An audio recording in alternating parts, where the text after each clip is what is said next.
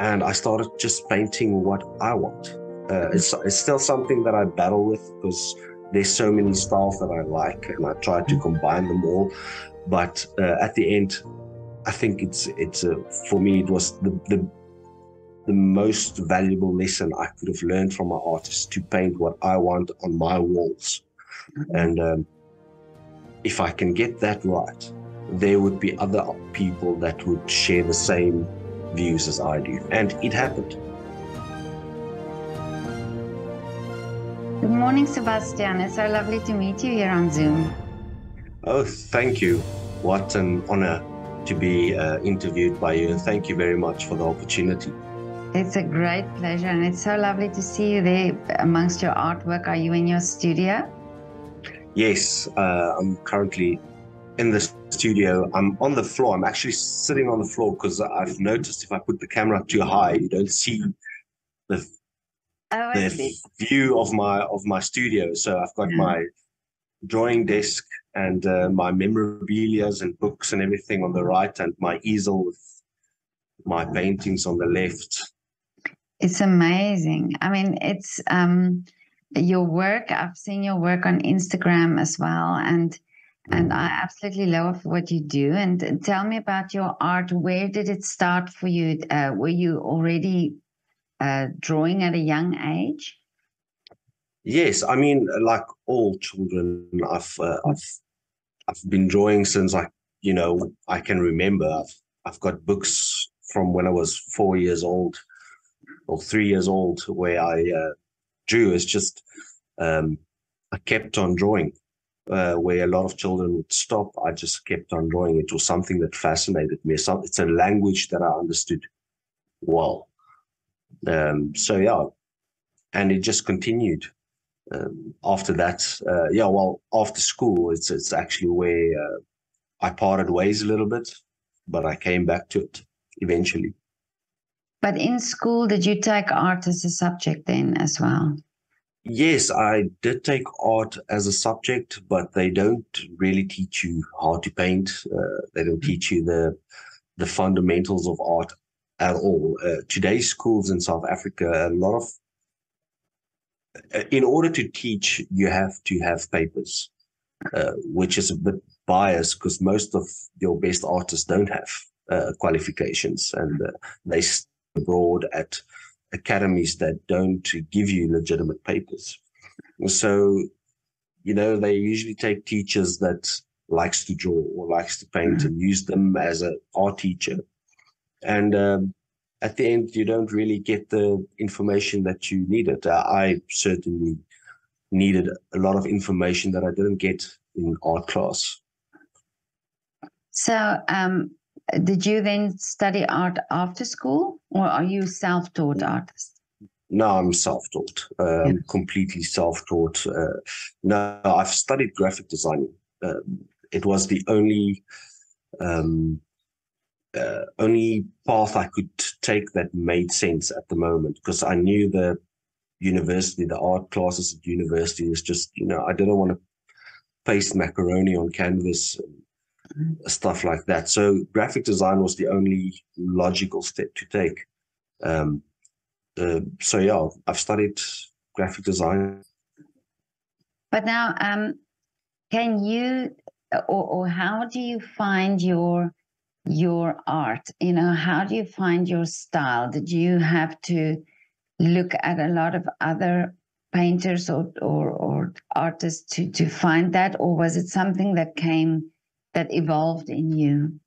No, unfortunately, there's a lot of artists that I admire who gets a voice or a niche from the start, and I unfortunately wasn't one of those artists. I had to look at other artworks. I had to discover what's out there. So I've only started using the internet when I was about 22 years old, and that's when I discovered the classical academies. Even though I knew a little bit about Da Vinci, Michelangelo, I never knew there was classical academies out there in France and in New York that teach you how to paint the classical way or the academic way.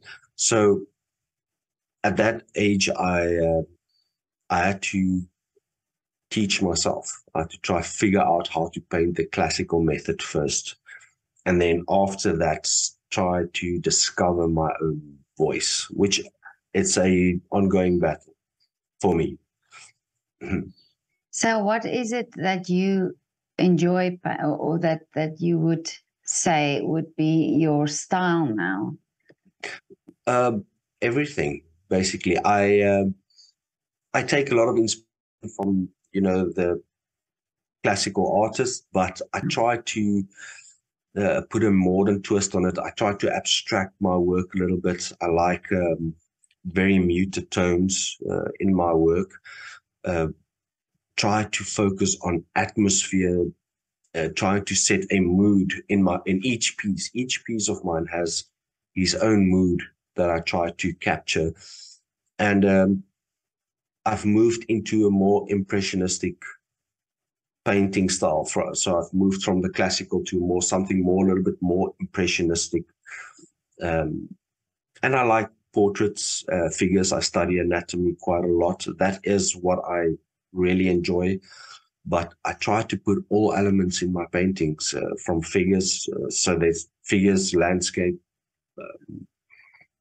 animals, nature. I try to combine everything in one painting. That's what I enjoy most.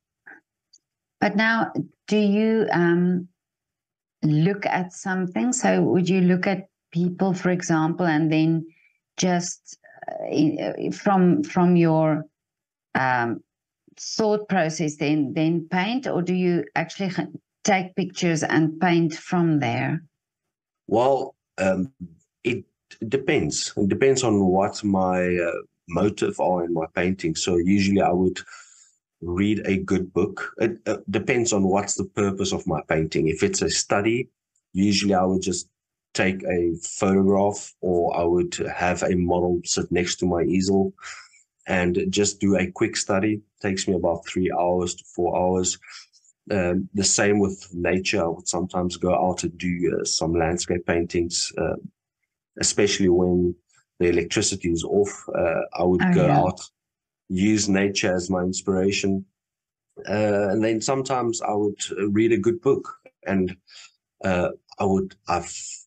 inspiration always catch me working, kind of thing, then I would gather a lot of information, create like some sort of a mood board for the idea in my mind. And then I would do, of course, sketches, color studies in oils until I do the final oil painting. So I've got a whole process of how to achieve my oil paintings, especially when an author, my dad wrote a book, so a few books. So when he commissioned me to do his front covers, I would literally do a whole task of a mood board, doing sketches, oil sketches, to get the idea of what I want. And when that's approved, I would do the final oil painting. So it's a whole process for me. Yeah. But now, where are you based in South Africa? In the West Coast, Vredenburg. It's a small town in the West Coast, near Cape Town, about 150 kilometers from Cape Town. But I would like to move a bit closer to Cape Town. Here where I'm at the moment, it's very peaceful. It's beautiful. There's a time of the year where the flowers grow, so you get different color flowers. It's almost like the tulips in the Netherlands. So you get different kind of flowers growing up here, and it's beautiful and it's peaceful. I mean, I think if you can hear close, you can hear the birds outside of my house. Amazing. I'm in nature. It's an artist's dream, but not the best place to market artworks. Oh, I see. Yeah, because you get now your inspiration then from nature. Yes. Yeah, completely. I mean, as an artist, I walk a lot in nature, and I draw a lot from nature. So that is my main inspiration. But everything is nature. Human figures are nature. portraits on nature. So, yeah. Amazing. But now in South Africa, you were talking now about moving closer to Cape Town. How did you start initially to market your paintings? I mean, there must have been some way that people started seeing what you are doing. Well, it didn't come easy. For most artists, it doesn't come easy. It takes. I'm a full-time artist now for about 10 years, and it took a lot of trial and error. It's you know, I always say that art takes you to the ground, and then you have to try and build up from there. And it for a lot of artists, it takes a lifetime to build a name. But I'm originally from Namibia, and when I started my art career, it was in Namibia, and luckily I knew a lot of people. I had a lot of people on Facebook, so when I started posting, I got a lot of commissions through it. And but the thing about Namibia, it's limited. There's population isn't that big, especially the art collectors or the art appreciators isn't that large.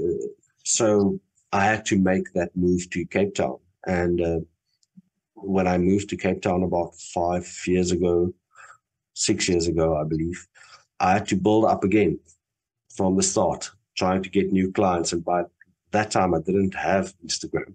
And so I had to go from gallery to gallery and market my work. And sooner or later, I've got one or two interested friends, I could say, actually family today, that has supported me ever since. And each year, my name grew, and I'm fortunate. For the past 3 years, I've been doing very, very well.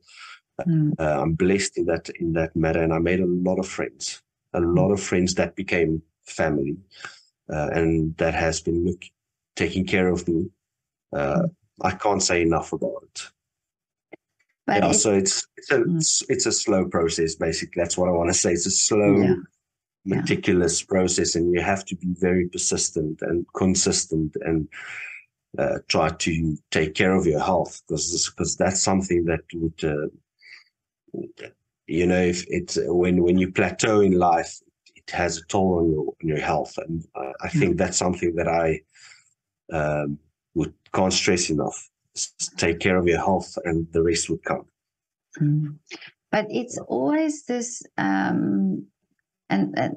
this perception that some people have, and I've noticed it also during the pandemic, that people think, oh, but you're a musician, so you should be happy because you can play music, or you're an artist, so you should be happy because you paint. But people don't realize that it also takes a lot from you, and it is your job to do that. So it's also, I think, mentally you have to be strong, and like you say, now you had to walk from gallery to gallery to market your work. So it doesn't come automatically. No. So no, it doesn't.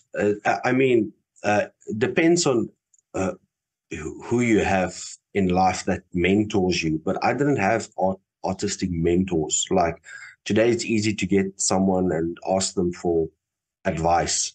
I didn't have that back then, so I had to do it the old-fashioned style. But it takes time, and it's hard work. I mean, besides that, you have to work at art. I've got family members that always said, "Yeah, but you're just painting. Well, your job is just a hobby." Yeah. It's not just a hobby. Yes, fortunately, it's if you enjoy what you do, you don't work a day in your life. But like music, arts, you have to practice. You have to practice, put in your hours. and a lot of those practices you don't get paid for. You know, it's like an athlete that has to run the 100-meter all over and over and over again just to improve it by a fifth second. I don't know how you say that, but you have to practice and you have to do the work, and you don't always get paid for it. It's not an easy path. And this is also what most artists say, is the marketing side is always the difficult side, because it's not what you really, you know, it's you want to do the art and you're not in the business side of things. So do you find that as well?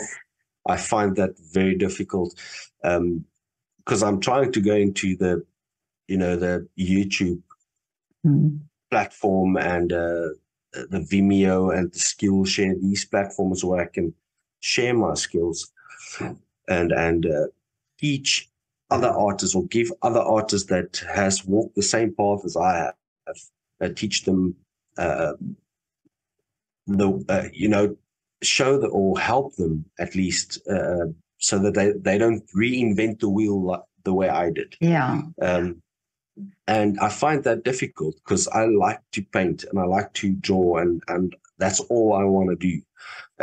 Doing admin sometimes takes 2 or 3 days a week from me that I could have practiced my art. So the admin part isn't that easy, and the marketing part, but I try to stay, you know, top of that. Luckily, I've got a wife that helps me now and again when she doesn't work. So I've got a partner that sticks by me, you know. That's great. But now, that's when you said now that you had to go or you sell your work. This must be very personal, because you're painting something and you're giving something from yourself, from your thought process. Is it difficult for you if you get rejected? It was. In the beginning, it was extremely difficult. I mean, that's the thing when you're a self-taught artist, you try to paint what others want, you know? And so when you get rejected, you take it very personally, and then you try to change your style and your genre to suit someone else's viewpoint. And then later on, I accepted it. I accepted the rejection. It's I think I take that as a learning curve, or I would soothe myself by saying, well, it's not that person's taste. And I started just painting what I want. It's still something that I battle with, because there's so many styles that I like, and I try to combine them all. But at the end, I think it's for me, it was the most valuable lesson I could have learned from my artist, to paint what I want on my walls. And if I can get that right, there would be other people that would share the same views as I do. And it happened. Eventually, I got a lot of people there's a lady in Somerset West that bought probably 10 or 15 of my pieces in the past year, just for her house. And there's one example of someone that shares the same, how can I say it, the same visual viewpoint that I do. It's the same with music. Not everyone likes rap music, for instance, and you don't take it personally. If you make rap music, you don't take it personally if there's some people that doesn't like your music, but cherish those ones that do like your music. It's basically the same. Yeah, I think that's a very great path, or the great level that you get on when you realize that would not be for everyone. You know, that your art would be for some people, but not for everyone. I think I understand that it can be a difficult to get there, you know? Yeah. It is difficult, but the sooner you get there, the better. The better, yeah. Yeah, definitely. But tell me, there's a light blue painting at the back of you that I see. Can you tell me about that one? This lady here. Yeah, that lady. Yeah. Yes, she is a lady that works at my son's school. She takes care of him, and her name is Carlin. She's a I don't know, Cape Malaysian lady, and she's got this beautiful features. And I used her to model for me for this painting, but I didn't paint from photographs or from life. What I did was I took some photos, of course, and then I did some sketches, studies, and then I've worked only from my studies. So I kind of idealized the painting and where she walks in this kind of what do you call it? It's a very shallow water. Oh yeah, yeah. Pond, like a pond. Like a pond, yeah. It's kind of a misty pond, yeah. So she was the inspiration for this painting, Carlin. I've actually done a few paintings of her. That's beautiful, and so does she know that you've has she seen that? She hasn't seen this one yet. Okay. I've invited her a few times to come over. Okay. But when the time is right, I'll just let her come over and come see it. I think she saw photos of it and she freaked out completely. Really? Yeah, no, And then your right-hand side there is This is my wife. I did this painting probably 3 years ago. I called it the Narcissist Muse. Yeah. So she modeled for this painting. And I did it for a competition which was rejected. Oh, I see. So, but I kept the painting. I like it. I haven't put a price on it. It's hanging here, but yeah, it's one of those deeper pieces. I do a lot of pieces that connects emotionally with someone, and this was one of those pieces that connected a lot with me. So it's something I won't sell. It hangs in my house. But yeah, she was the model of this painting.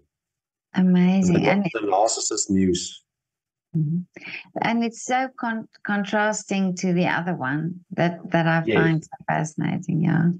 Yeah, this is more of a classical, has more of a classical texture, where this one has more of a impressionistic feeling to it. But the method I use is basically the same. It's just the brush strokes is a little bit more loose, and this one's a bit more tight. Oh, I see. So, and do you paint also?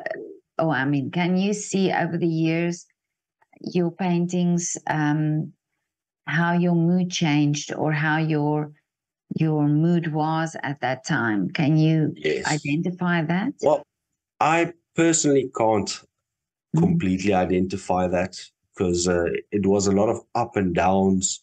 Maybe you can see that in my work. A lot of practice, a lot of failure. I mean, I'm sure you can see that, but that is something I leave for the experts one day. They can decide what. I just painted. I just enjoyed the painting process, and what I can see is that how much I've improved, of course, because I do have files and files of sketches and paintings, and I can see how I've improved, because you don't always see that immediately. It takes years before you realize, wow, look at how bad I've painted back then and how controlled I am now at the moment. So that's something that I can observe.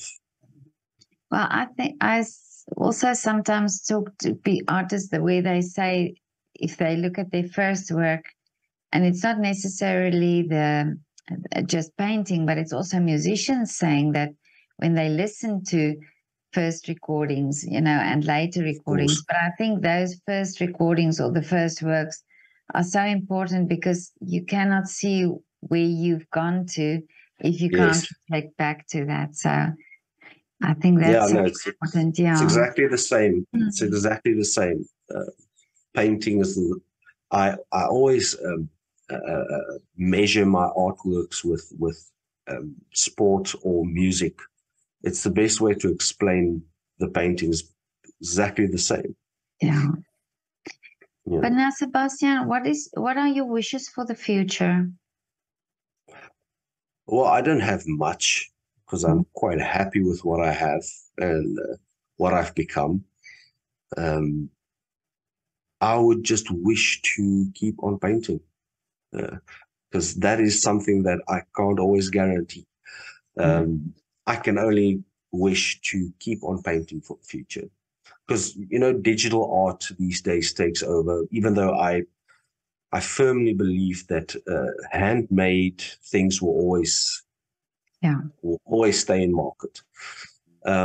Besides that, I hope that I could keep my clients satisfied, or I could, you know, I could keep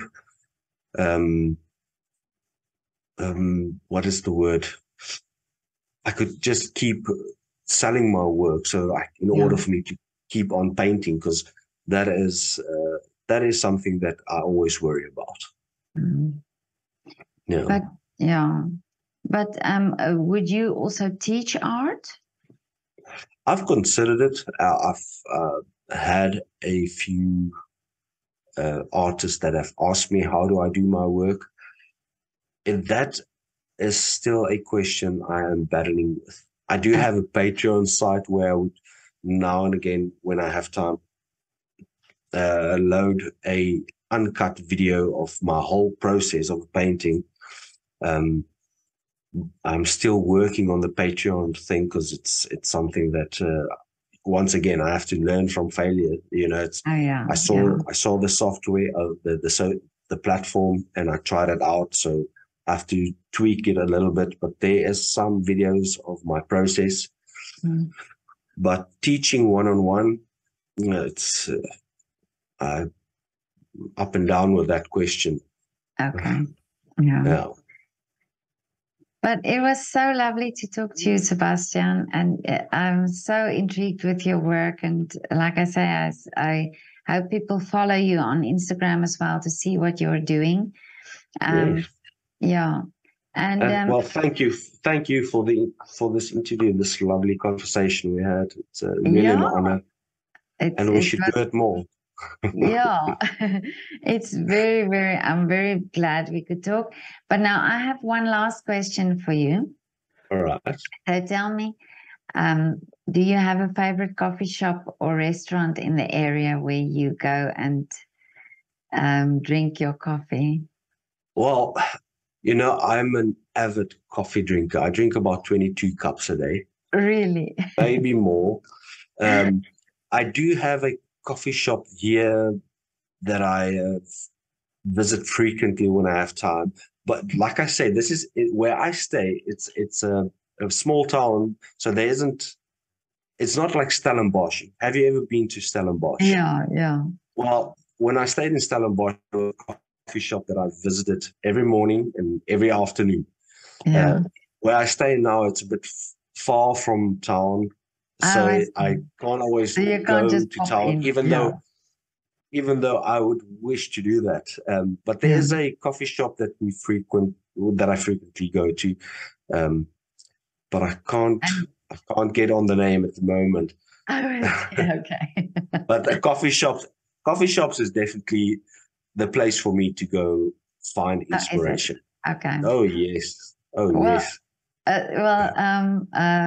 As long as you drink coffee, I think that's great. Yeah. No, I'll always drink coffee. It's the only thing I think it's the only thing apart from my art that I'm addicted to. Oh, is it? So I have to stop a little bit. Oh, okay. But you live in Vredendal. Vredenburg. Oh, Vredenburg. Yeah, Okay. it's like the center town of the West Coast. Okay. Langebaan and Paternoster and Mm. Veldrif. It's all towns around Vredenburg. So everyone comes to Vredenburg, but it's still a small town, compared to Stellenbosch or Cape Town. Mm. No. But that's amazing. But okay, so whenever somebody visits Vredenburg, there is a coffee shop. Oh yes, there is definitely a coffee shop. It's just at the mall. You have to walk quite far to get there. Oh, okay. Yeah. But Sebastiaan, have a lovely afternoon, and it was so lovely talking to you. Yeah, well, to you too. Thank you very much once again. Okay. I appreciate it. Thank you. Bye. Bye. Bye.